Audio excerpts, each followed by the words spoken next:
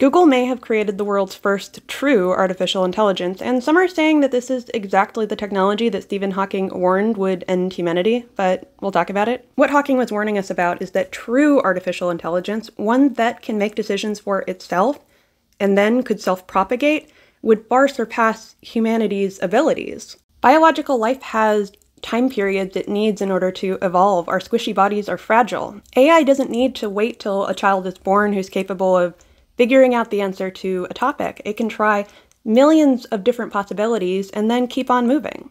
What they created is something akin to life. A primordial soup of code that's allowed to exist autonomously and randomly.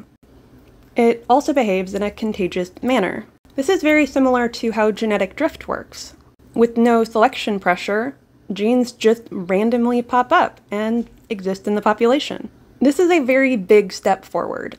Autonomous action is one of the things that AI really misses. What this lacks is selection pressure, some pressure to become something, and it will be interesting to see where they go from there. Autonomous action is what makes a living robot so interesting.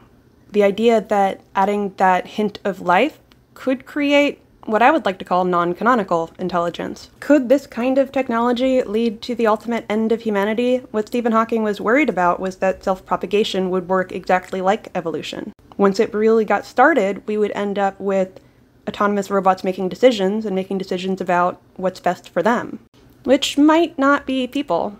It's a step forward, not the end of the world.